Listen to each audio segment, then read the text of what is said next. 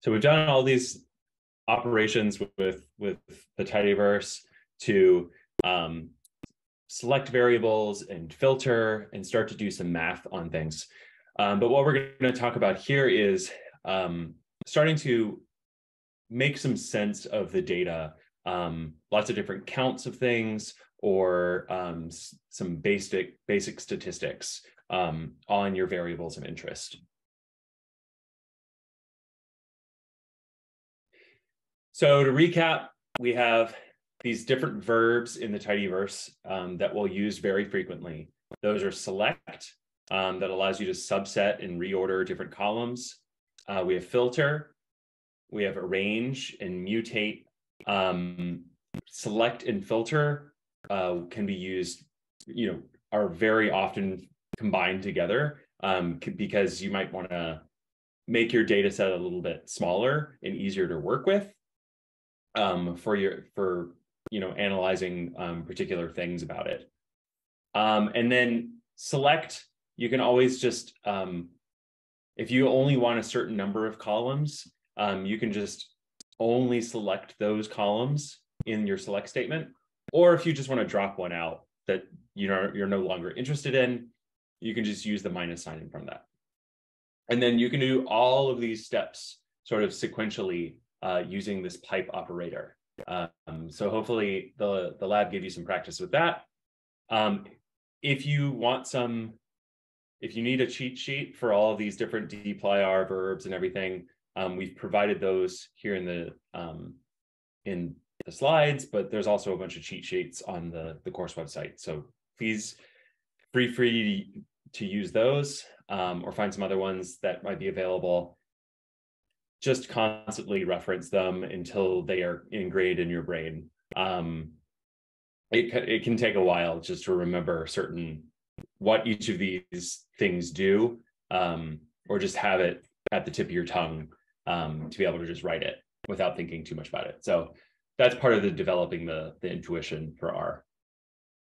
So this is the cheat sheet. Again, it gives you some nice data about some explanation about how it works, what's the structure of the different arguments within the function, and what it does, and sort of examples that you might use. In data summarization, we can do all sorts of kind of basic statistics that we might be interested in running. So you can get the mean, you can get the standard deviation, the median, the quantiles. So usually these are just statistical quantiles that you might be interested in.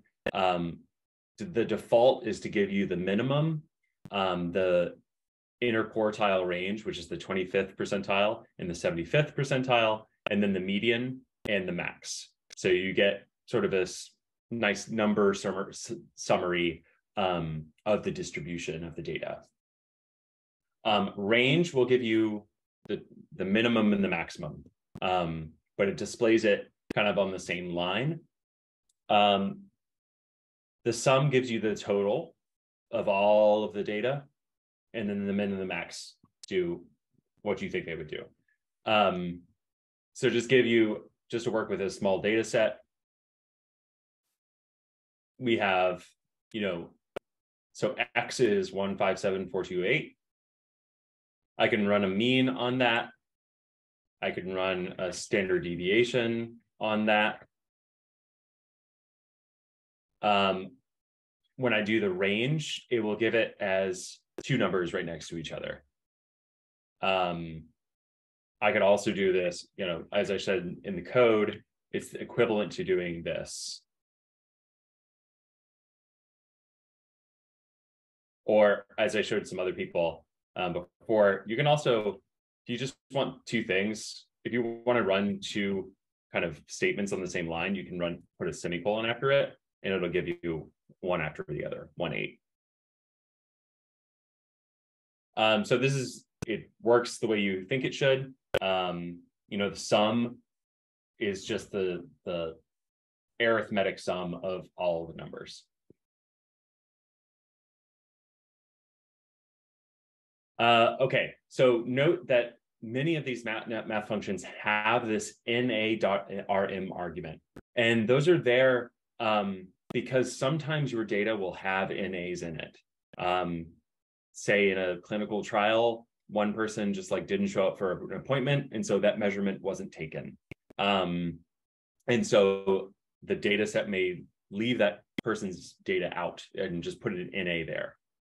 The trouble with that is that it will cause the mean to, when it's in there and it assumes that NARM is equal to false, that's the default, it will say the mean is NA. So it cannot calculate the mean if that NA is in there and you're saying treat all these numbers the same. So you have to keep NARM equal to true. And remember when you use these logical statements, true or false, they have to be all capitals. Okay, so another thing that we're going to work on is quantiles. So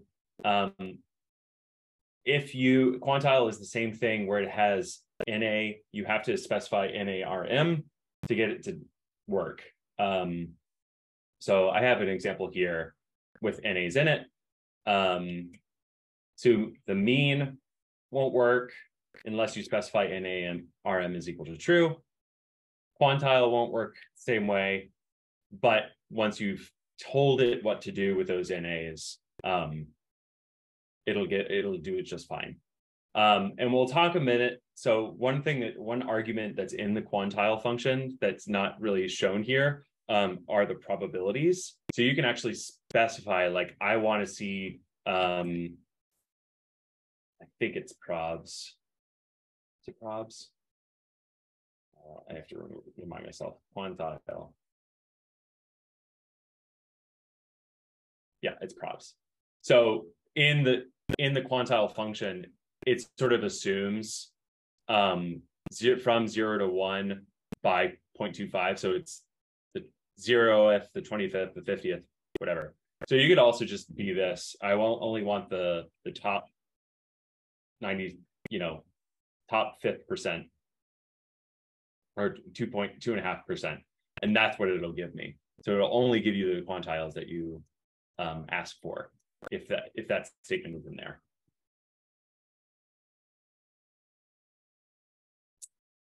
So statistics, these summary statistics can work on numbers, but they can also work on logicals. So when you use true, false, there's an implied numeric value to those. So false is equal to 0 and true is equal to 1. And so if you do this, you will actually get a sum of 2 because there are 2 trues in there. So you can always, if you have a column that's all logicals or something like, and you want to know what is the average number of yeses in this data set, you can just run a mean on that and it'll give you an answer. But it will not work on characters. So if these are true, false, or yes, no, in quotes, it won't work in the same way. It only works if these are formatted in this logical fashion in all caps. Which we'll show how to do in the next module.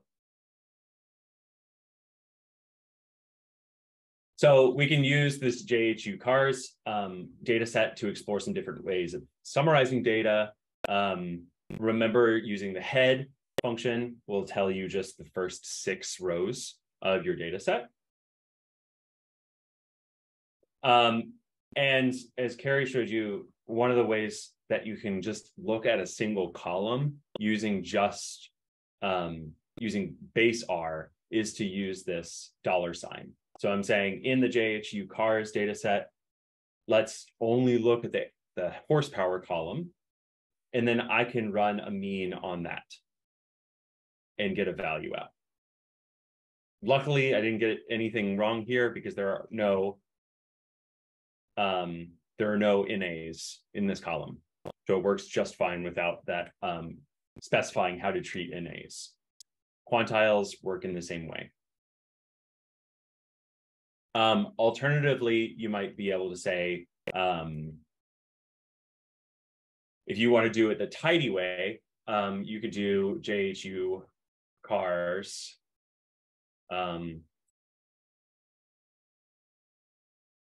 pull HP mean. I get the same value, 146.68. I could do the same thing in quantile. It does the great. Same answer. Oh, I forgot that we did this. It's on the next slide. So if you want to use the median, the median will work in the same way. You just say within this data set, pull out the weight column and give me the median. Or if I want just the 60th percentile, just say quantile and then the provs of 0.6. So specifying only that quantile is the one that I'm interested in. Yeah, Will, when you're basically just saying run this function on the data that precedes it in the pipe, you don't need to put anything in those parentheses, but you do need the parentheses there.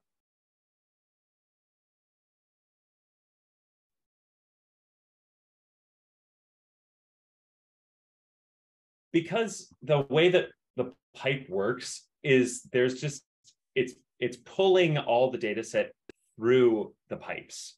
So it's equivalent really to saying, so this function is equivalent to saying,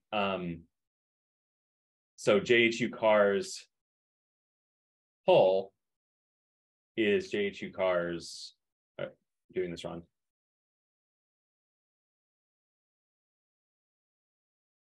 Pull HP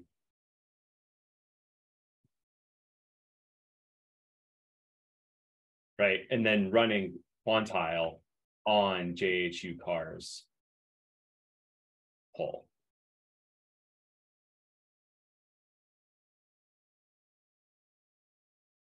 So the pipe just pulls, like takes that JHU cars thing, runs the pull function on it, and then pulls it all the way through to put it into the quantile. So imagine like that's just in here, but it's just sort of implied that it's there. I think also if you run it with a dot, it does the same thing. So the dot actually in the tidyverse means carry this data set through. It's just that dot is sort of implied. You could also think of it as a sentence. So take the JHU cars data, pull the weight data out, and then take the quantile, if that is more intuitive to you. Yeah, there's sequential operations that are just running.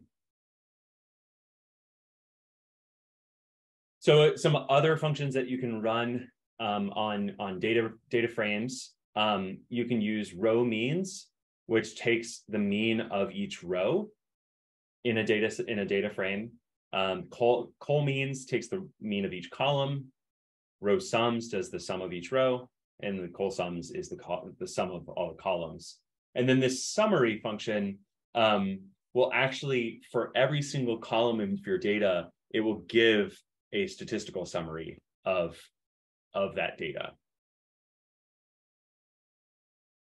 So we're going to use this JHUR package of data. There's a TB, a tuberculosis data set that we'll be working with. And there's kind of two alternative ways of getting it. But you can just load it from the JHUR package.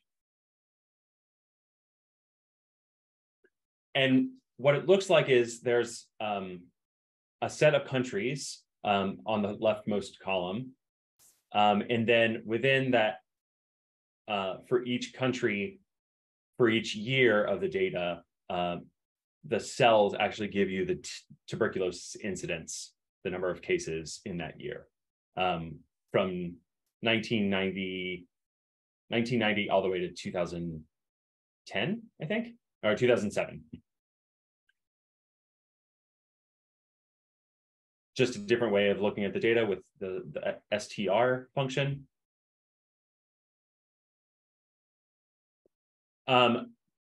This data set is kind of funky. We've got a funky first column. It has it's a very, very long column name with some parentheses and spaces. So you have to refer to it using these backticks. Kind of annoying.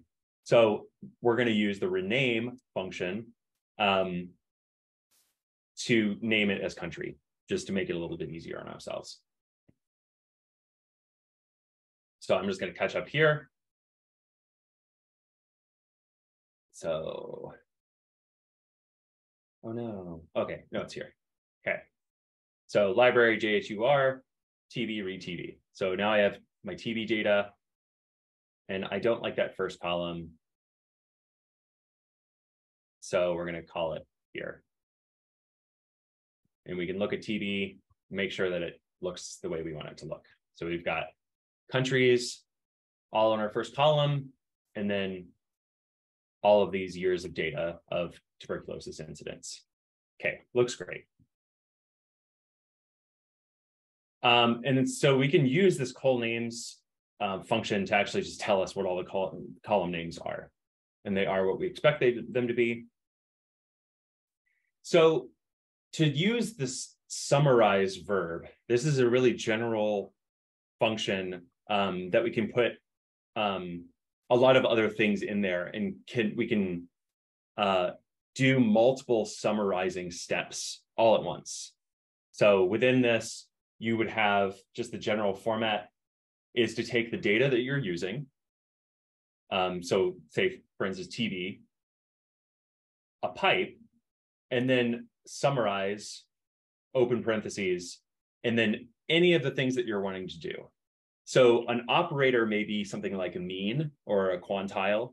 And then this summary column name is just going to run this summarizing function and put it into a new column in your summarized table.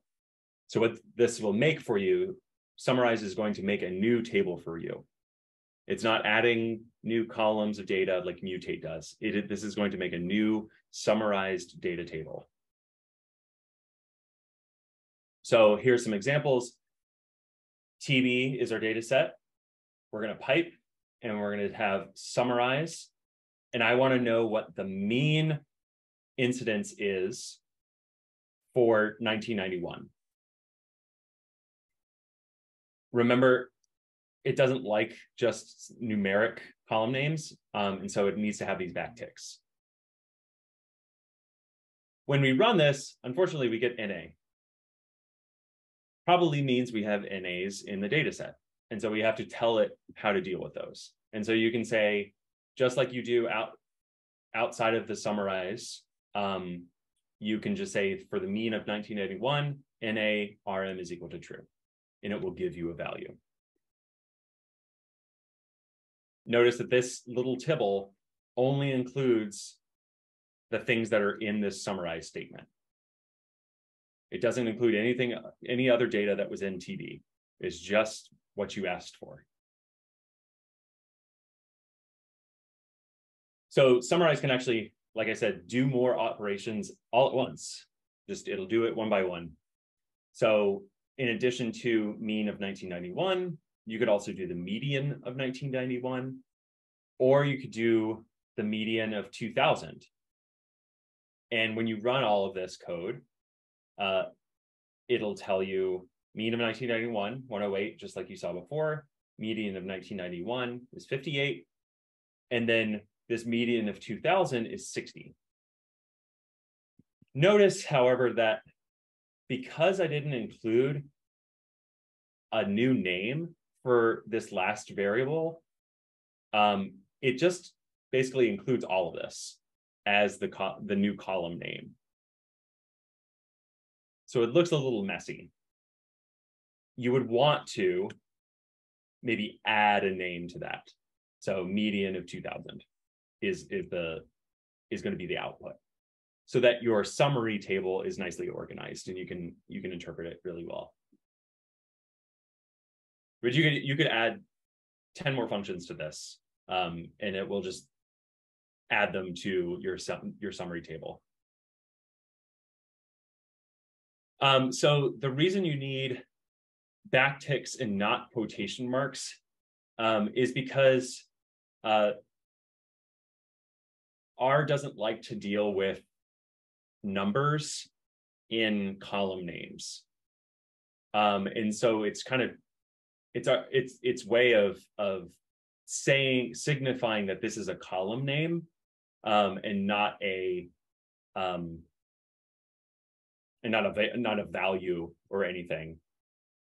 I think the reason it's not in quotation marks is because that is just the general format for tidyverse. So when you're doing a mean on a column, let me show you an example of, so let's do MT cars. That's our really common thing. Summarize mean cylinder is equal to mean sil. Hopefully this works. I lost it. There we go.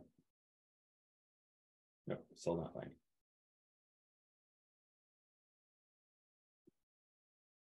So in the tidyverse, when you're doing these summarizing functions, you don't need the quote marks for column names.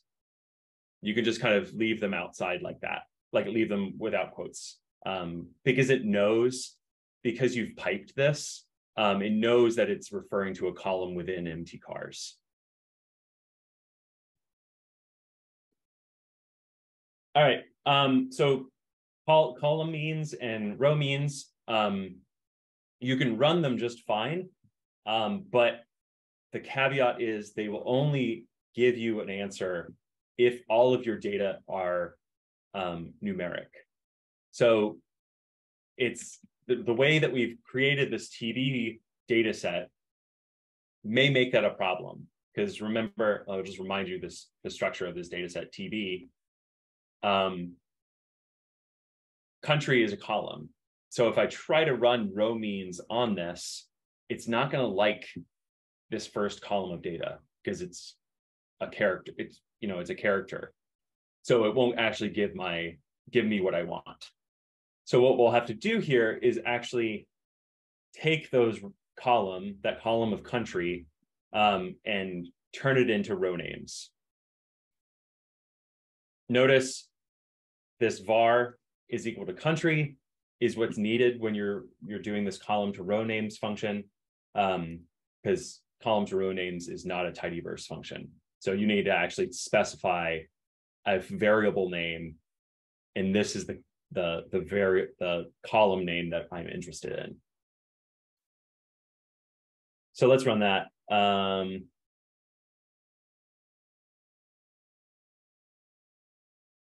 So TB2 now, what does that look like? So I've removed actually that column of country names, and I've shifted them over to be row names. And now I can run a row names function on there. And it'll give me all of that data. If I removed NARM, I would bet it gives me mostly NAs or some NAs. Luckily it doesn't. Oh, it does. There's one, Montenegro. So it won't give you, if you're doing this row means, it's actually doing mean kind of iteratively. It's moving through each of the rows of the data and running the mean on all of that row. So it won't give you NA for every single one of them. It'll only give you an NA for the rows that have NAs in them.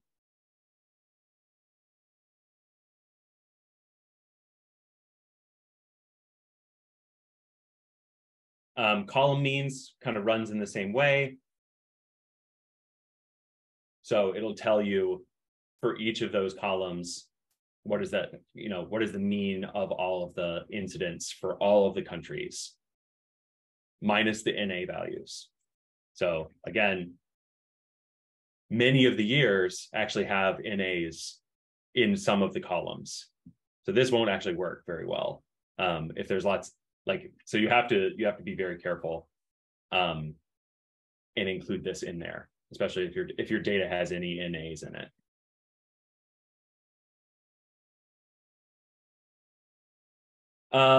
This summary function that I talked about before is different from summarize. So just be careful there. So summary is a base R function that will tell you for each of the columns of data, just a statistical description of the data in that column.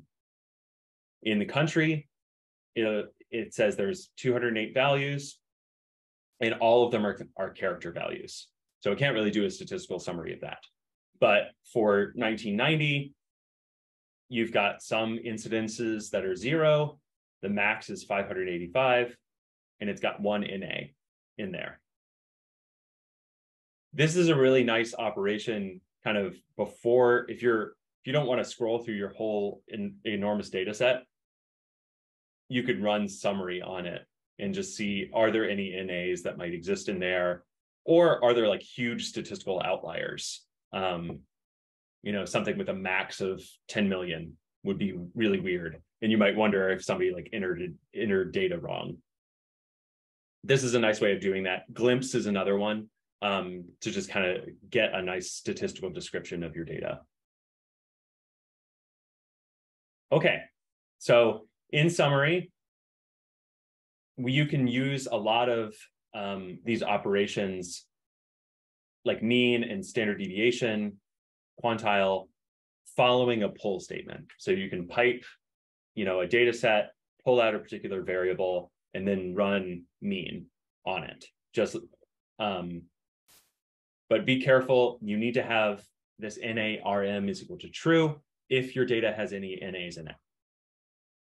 Summary will give you just a nice statistical description of your data, and summarize is a very general statement that will allow you to run a bunch of summary statistics on your data all at once and output it as a new table.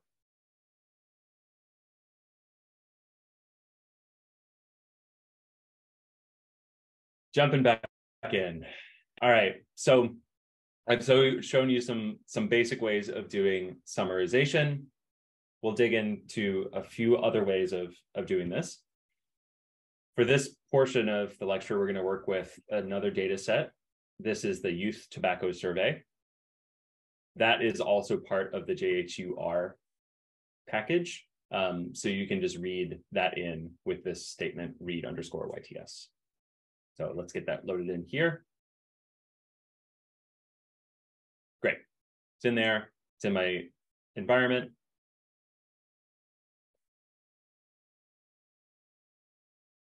We can take this YTS and we can just look at all of the different location data that are in there.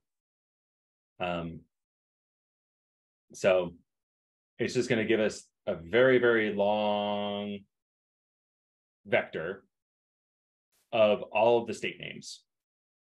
And it's just going to give me all of them, all 9,794 of them that are in the data set. What I could do is, if I just want to see all the unique values, there is a function for that called unique. So I've already saved locations as a separate object, or I could do that here, right? So locations is one big thing, and then I can run unique locations on it, and it should give me 50 values, right? So 50 values for each of the states.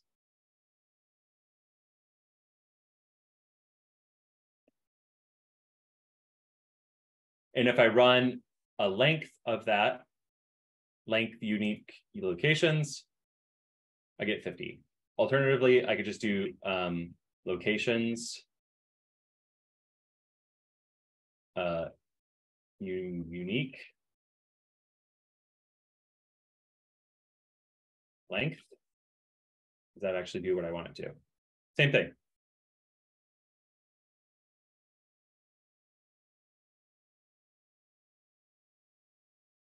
Another option is to use distinct, but they sort of give you slightly different results. So unique is a base R function. So what it gives you is a vector. Distinct is a tidyverse function. And so its default is to give you a tibble. So let's look at this. So it's going to give me all 50, right? It's going to be a tibble of length 50, and it's just a list of values, just like the distinct one, or just like the unique function. Another really, really useful function for summarizing is count. What it will give you is a tibble of length of all of the unique values in that column that you're looking at. So we're still looking at just the location. So it'll take all 50 of those unique locations, but just count how many times each of those shows up in the data set.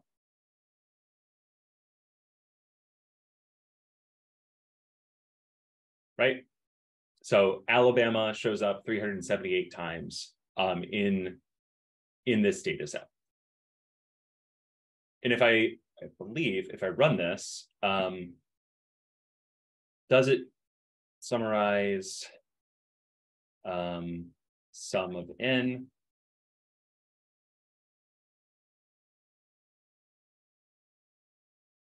It's the sum of all of these values, right? How the counts should add up to 9,794, which is the length of the entire data set.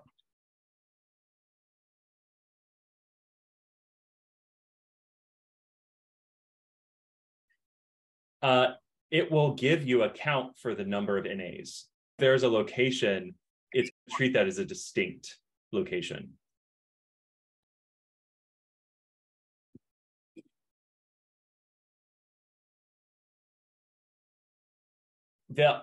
If you run a count operation on multiple things, it's going to basically summarize within location and topic. So there's two things that it wants to summarize by. So it's going to do all iterations of this topic description variable as well. So this is a way of kind of doing a pivot table in a way. So you're just doing or a summary table of just how many of each of these different variables are we getting data for. If any of these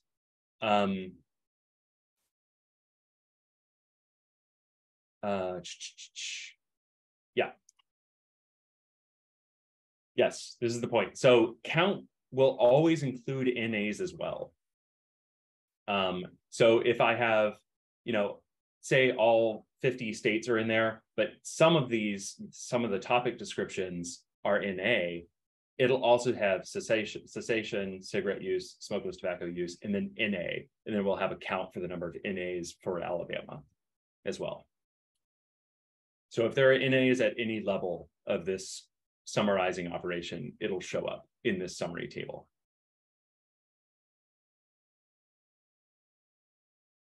Okay, grouping is another really great feature of dplyr and the tidyverse. What it allows you to do is to structure your data in a way so that you can have sort of grouped summaries of your data.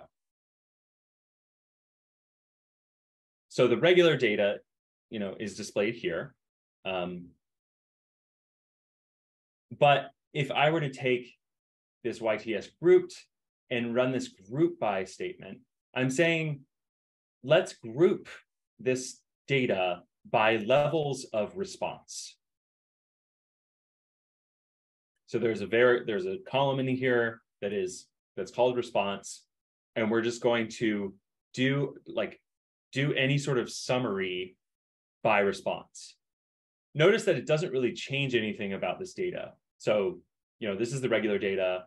The tibble still, almost 10,000 rows long, 31 columns.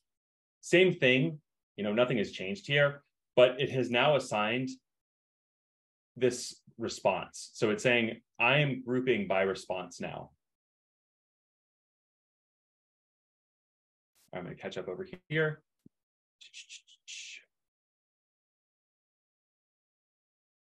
Okay. So it's grouped. It doesn't change the data, but it changes how functions operate on it. So any sort of summarizing operation that I do on this is now going to take those groups into account in the summary.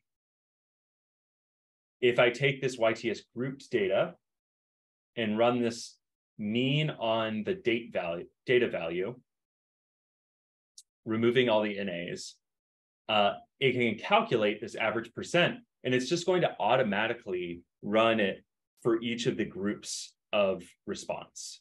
So there's 3 different response levels: current, ever, and frequent. But there's also an NA one. So what this is saying is, this is the group, the average within individuals who are current smokers.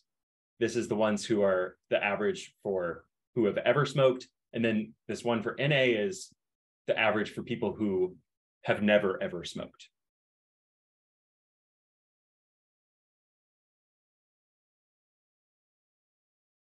When you run, if you want to do multiple summarizing kind of operations, and you have this group by, it'll do it all the way. So here we're taking, instead of doing YTS grouped, we're going back to our original YTS data. We're grouping it. And then we are running 2 different operations on it. We're going to calculate the mean of the data value and the max of the data value. And it does that as you would expect, which across each of the levels of response.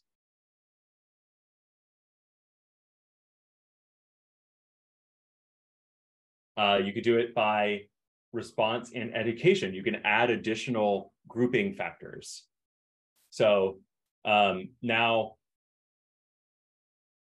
we are grouping by response and education. And what it'll do is similar to back over here.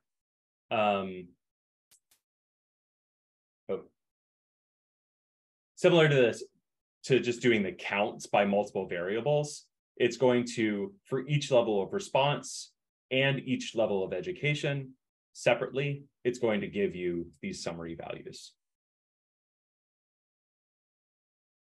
I notice here, again, NA also gets subdivided into high school versus middle school because there's separate data for each of those.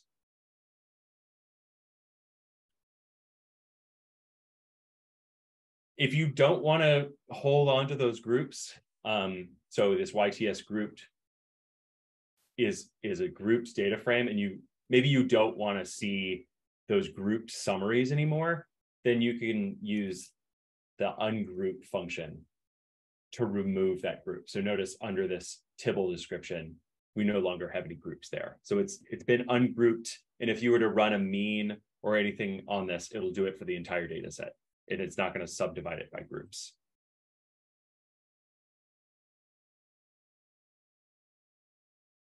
Oh, this, yeah, I wouldn't. This would be, I would have to do that if I did this, right? So YTS gets assigned back to a group. So like let's look at this. So YTS grouped. Yeah, if you overwrote it, you would have to do it like this. So see, it has groups here, and then I could just do YTS is ungroup YTS. And let's see that again. Now it's gone. So this is ungrouped now.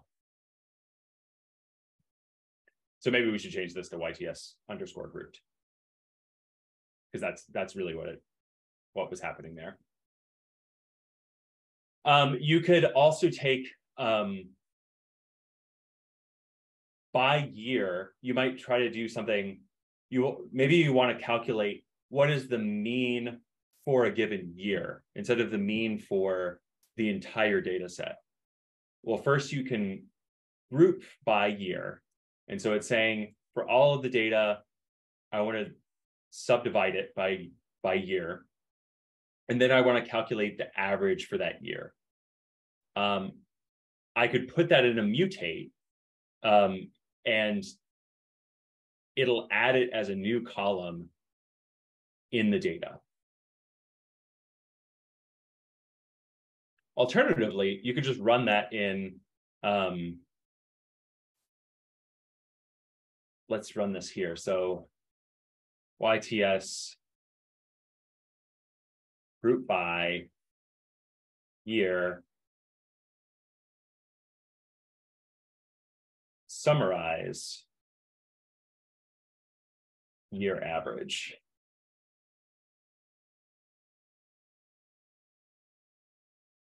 The mean of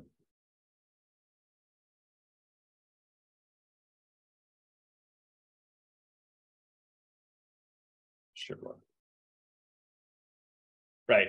So instead of actually putting it as a mutate into your data, you might also just want to output it and just say, what's the average for each of my years? And this will output it as a new tibble.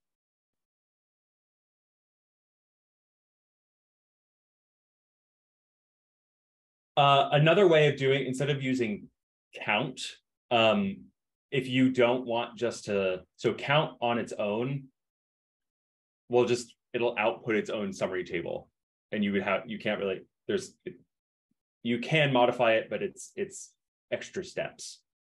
You can kind of treat count as an operation unto itself, and kind of put that inside of a summarize function as well. So say I want to know not just the mean, but how many values went into calculating that mean. Well, what you can do is within your summarize statement, you can say n is equal to n open close parentheses. And this just says, tell me the total number of rows within that group. So within a group, within a year, 1999, 372 values went into calculating this mean.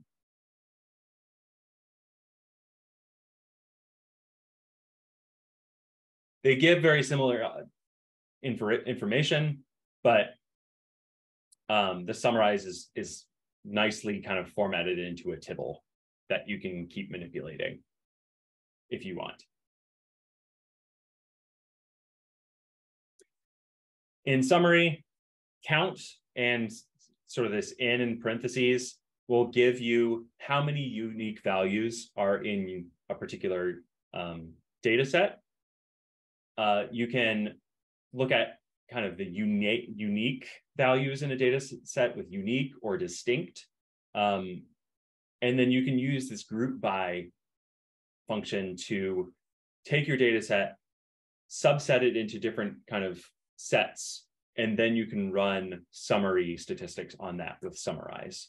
Or you could do it, you can still do the group by and run a mutate function and get some summary statistics kind of within your original data frame if you want to retain those.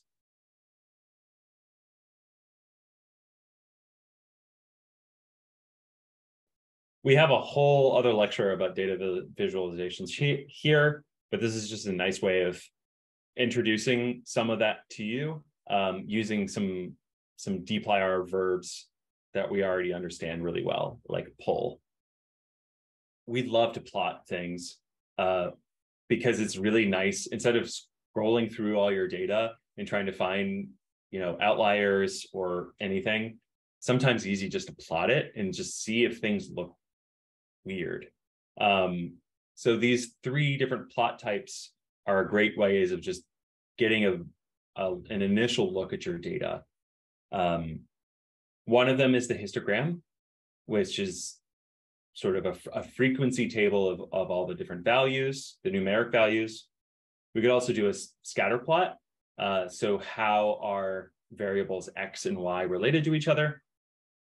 Or similarly, kind of how is the variable Y related to this variable X? The box plot will give sort of a quantile summary of those two, of Y in relation to X, which may be some sort of like categorical or other variable. A histogram would look like this. I just unplugged my stuff.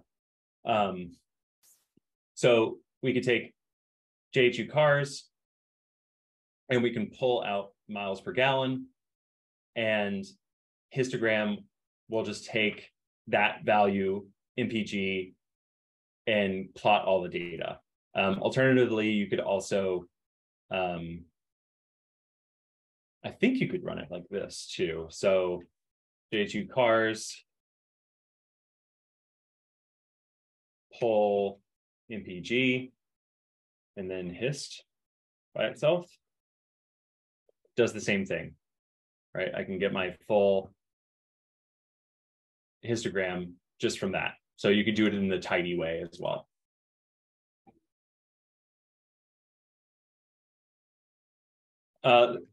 Histogram has a way of, it has a default for how it assigns how many different breaks there are in the histogram. So this one, it's defaulting to bins of 5 MPG, but maybe you say, let's break it down to smaller bins, and I want to have 10 different breakpoints.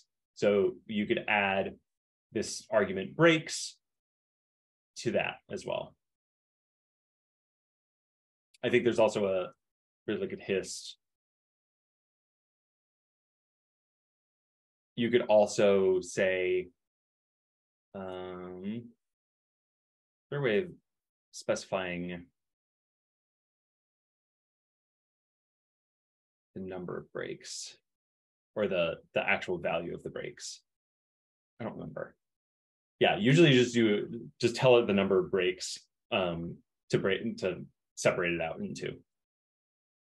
A scatter plot, we could just take JHU cars and pull out miles per gallon, pull out the horsepower, and then we could plot it in this way. It is harder. I wonder if you can do it in a tidy way. So JHU cars, select MPG and HP, plot X equals Y equals MPG. Oh no. Okay, so that won't work.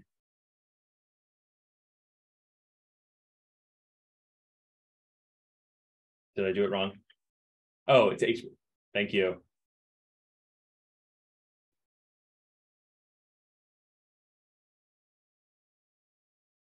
HP not found. What?